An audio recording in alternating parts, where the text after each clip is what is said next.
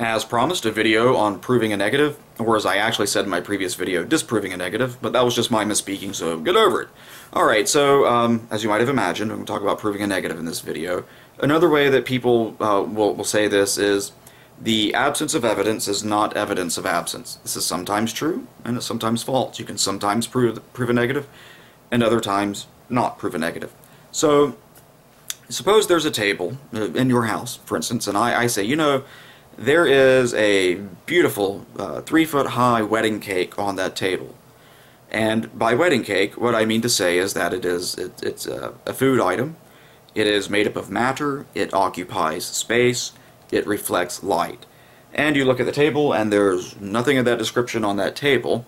You can say, well, there's no object on this table that is yay high, that is a food item, that is occupying space, made up of matter, reflecting light. So you can prove the negative there. You can prove that it's not true that a cake exists there.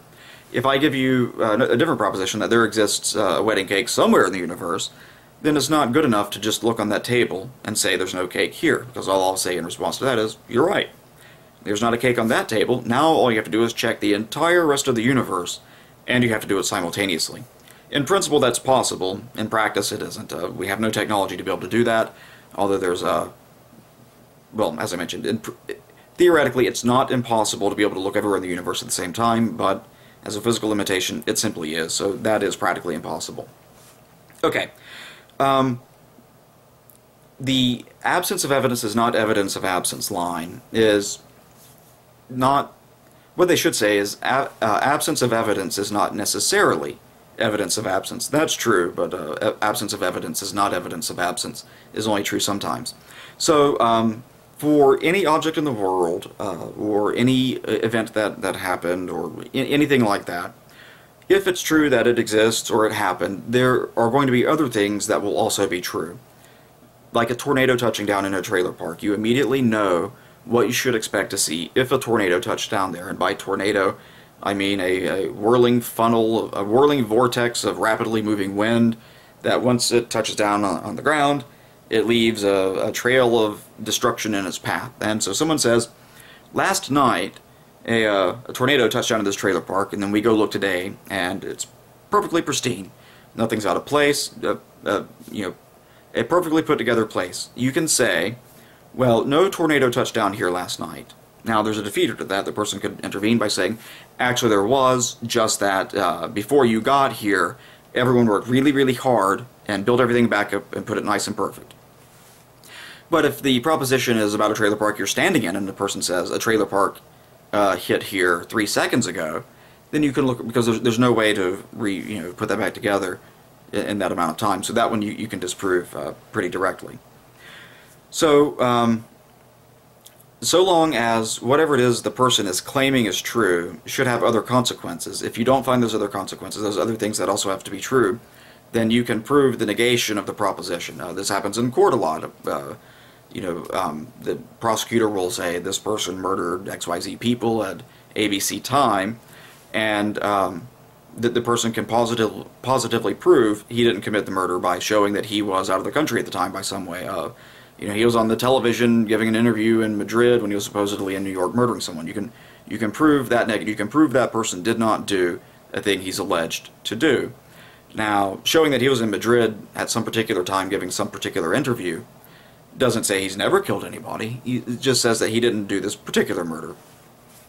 Now, if we go back to the cake example, and by cake what I meant is it's invisible, it occupies no space, it's not made up of matter, it doesn't interact in any way in this universe. What you could say in response to me there is, well, you shouldn't be calling that a cake, and that's one. And two, it doesn't exist. And that's because of something called the identity of indiscernibles. If you have two things, thing A and thing B, and they have all of the same properties in common, and there aren't any properties that they don't have in common, so that is to say that everything that's true about thing A is also true about thing B, and there's nothing true about one or the other that's not also true about the opposite one, then by the identity of indiscernibles, Leibniz construction by the way, you can say that those two things are actually the same thing. So when you get to the theist-atheist debate and someone talks about the word God, you need to find out what it is that's being packed into the label God. What is God being used to signify? if it has certain properties and it's done certain things, and the doing of those things should leave consequences, should leave effects, and you don't find those effects, then you can say one of two things depending on when it's supposed to have happened. You can say it didn't happen because it's so recent and the evidence wouldn't have decayed by now and the evidence isn't found, therefore that event didn't happen. That doesn't positively disprove the God, it just positively proves that that particular God did that particular thing. Or what you could say is that it's been so long that there's no longer any evidence left of it, so it could have existed but it doesn't now, and the most that you can say there is the absence of that evidence is consistent with the thing not having happened. It's indiscernible whether it was an event that happened and left no evidence, or happened so long ago the evidence is gone, or if it's an event that simply did not happen. So you need to find out what it is they're proposing, what it is they're packing into the label God, and then maybe on a case-by-case basis you can, if not positively prove that God doesn't exist, at least it doesn't exist in that respect. It's not doing the things that the person's claiming that it does, or something of that nature, by the identity of indiscernibles. Another type of God could be one that it's not an interventionist God. It doesn't care about us. It's never done anything in this universe. What you can say there is something that exists but does nothing, leaves no effects, doesn't interact, has never been here, is indistinguishable from something that doesn't exist. And because they are indistinguishable in all respects, then what you can say is that the one is the other, and since they're the same thing, because they're identical, you can say that that thing doesn't exist. You can prove that that thing doesn't exist by that identity of indiscernibles I talked about. So those are some things that can be, some negatives that can be proved, and then there are other negatives that can't be proved. So when a person bandies about that absence of evidence is not evidence of absence, you have a feather in your quill, arrow in your quiver full, to be able to use to say, actually, that's not always the case. Sometimes yes, sometimes no. And in those instances, what you need to do is, whatever the thing being proposed is, be it a God or whatever it is, make sure the person gives you a well-defined notion of what it is they mean by that particular word. And that does a couple of things. One, once you start claiming it does things, or claiming it operates in a certain way, or claiming it has certain properties, that can be checked. And two, it forces the person to actually not use a vacuous term. They have to start using something that's well defined. And if you want to,